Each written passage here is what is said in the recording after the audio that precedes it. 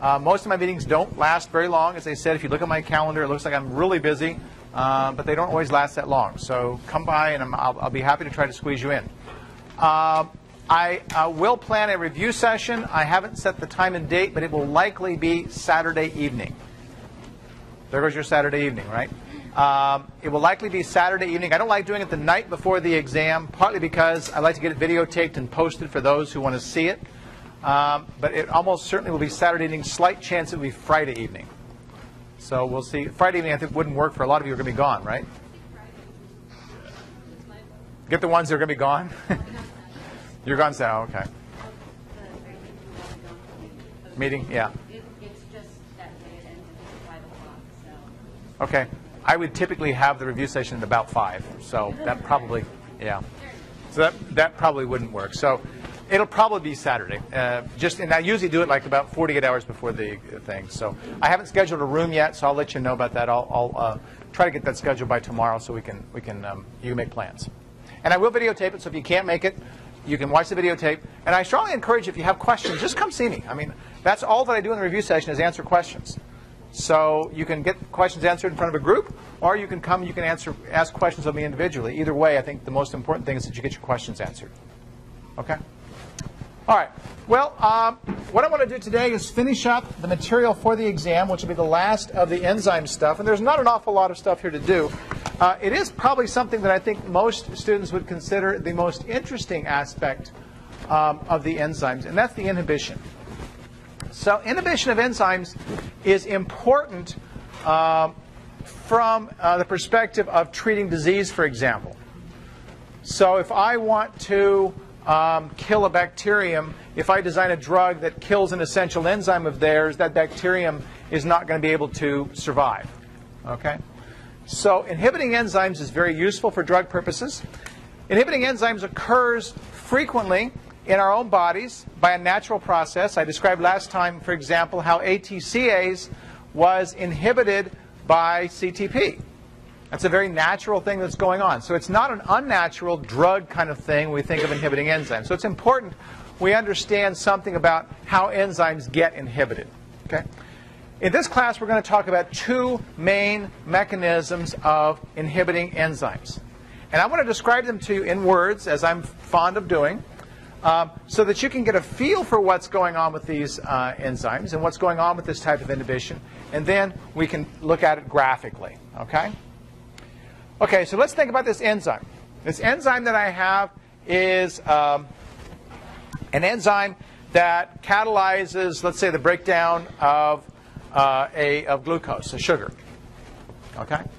So let's say I've got an enzyme that catalyzes the breakdown of glucose. That means that enzyme has a shape and it has a pocket inside of it that fits glucose very nicely. We talked about the lock and key thing, where that molecule fits into that enzyme kind of like a key fits into a lock.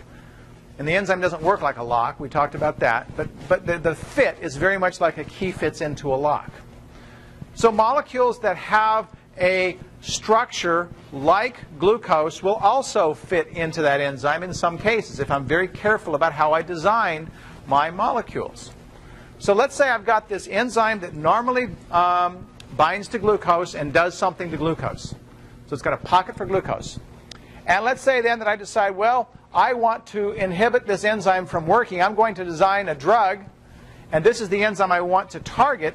What I'm going to do, or one of the ways I could do that, would be to design a molecule that looks very much like glucose and fits in this enzyme's site. Now, more importantly, when it fits in that enzyme site, the enzyme can't do anything. So in essence, while it's sitting there in the enzyme's site, it's stopping the enzyme from functioning. Okay? Now, this molecule that I've just designed has the ability to go into the enzyme and come out of the enzyme. It's not a covalent linkage. It just binds to it. And while it's sitting there, the enzyme isn't doing anything.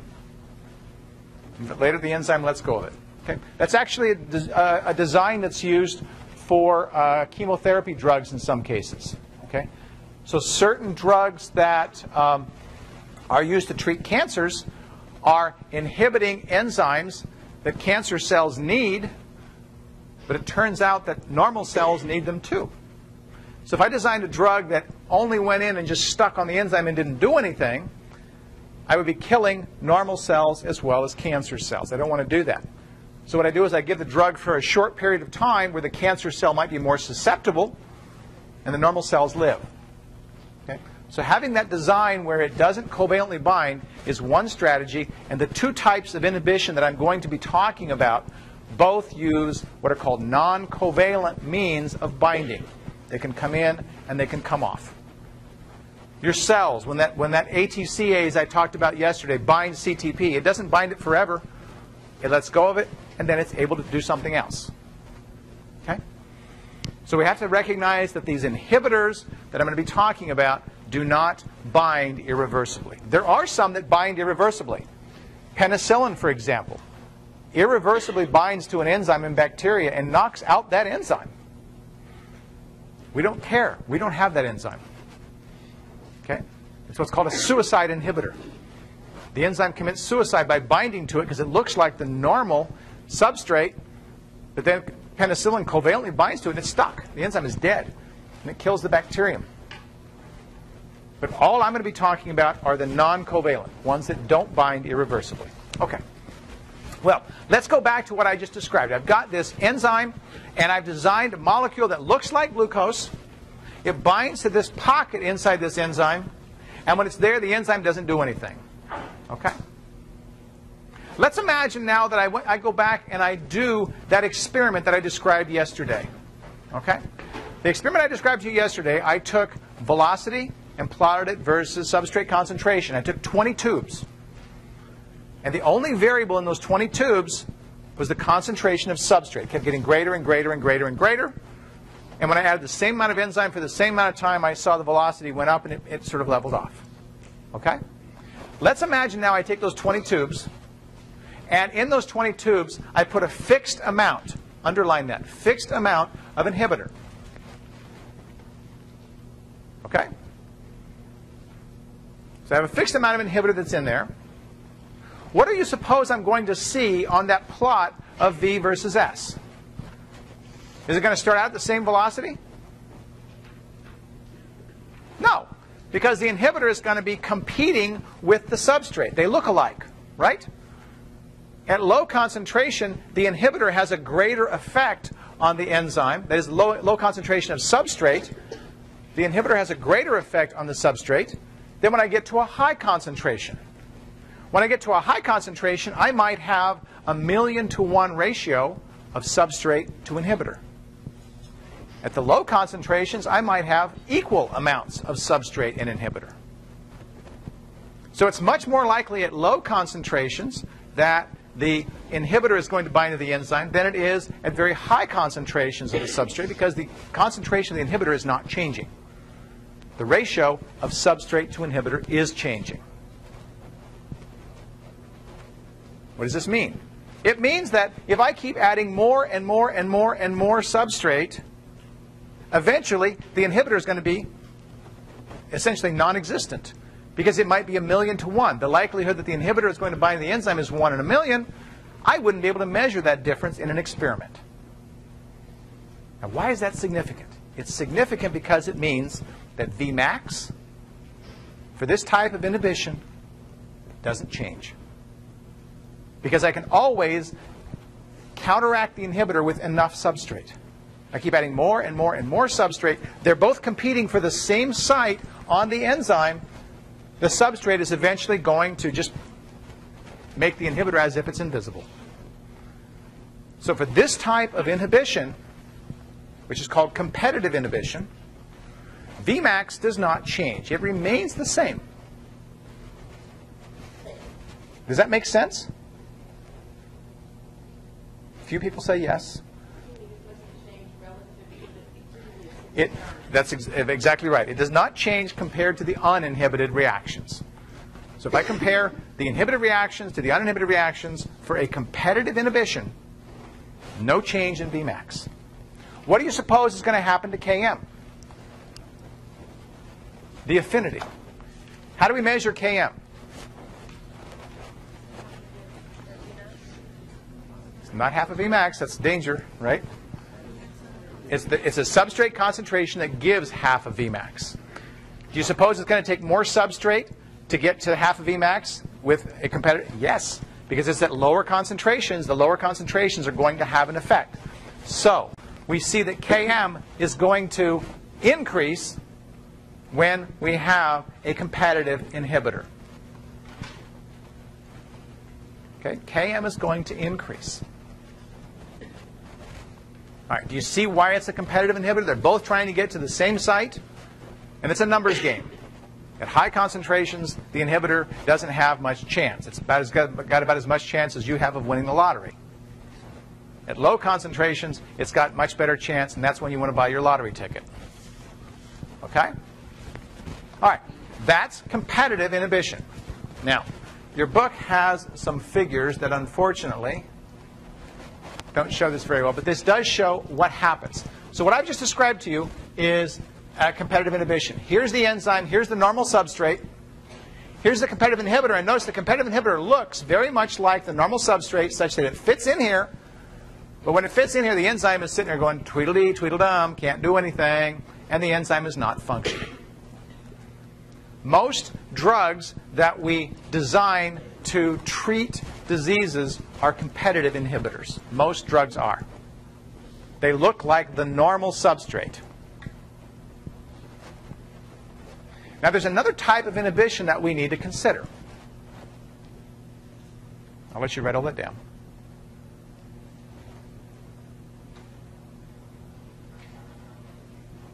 Another type of inhibition occurs that's called non-competitive. Now, non-competitive is fundamentally different from competitive because the non-competitive inhibitor does not bind to the substrate binding site. By the way, the song I sang yesterday talked about the active site. The active site is where the reaction occurs on the enzyme. It's actually, a lot of people use it in the same language as the substrate binding site. That's the active site of the enzyme. Okay? A non-competitive inhibitor does not bind at the active site. It does not bind at the substrate binding site. Instead, it binds to a completely different site on the enzyme.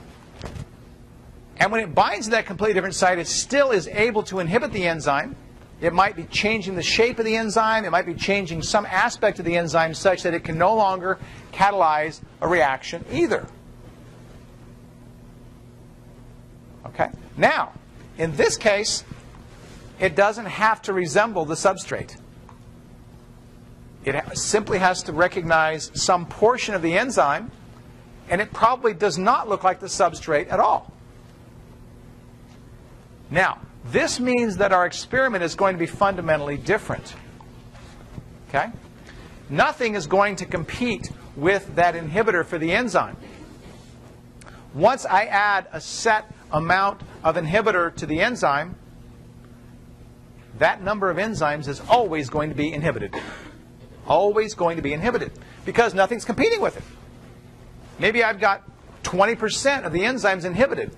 It doesn't matter how much substrate I add, I'm always going to have the fixed amount of enzymes that will be inhibited. Does that make sense? In non-competitive inhibition, I cannot outcompete the inhibitor with the substrate. Only with competitive inhibition can I do that. Yes, back in the back.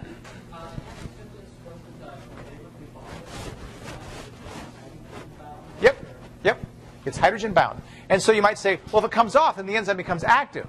Well, yeah, but then on average it goes to something else. But it does not stay stuck to the same enzyme. That's a very important point. Yep. Okay? Now, we can't outcompete the inhibitor with the substrate. So even at the high concentration of the substrate, I'm going to have the same percentage of enzyme inhibited as I had in the lowest concentration. Now, what did I say happens to Vmax if I change the amount of enzyme? It changes, right? So if I reduce the amount of enzyme with an inhibitor, what's going to happen to Vmax? It's going to go down. So in non-competitive inhibition, Vmax decreases.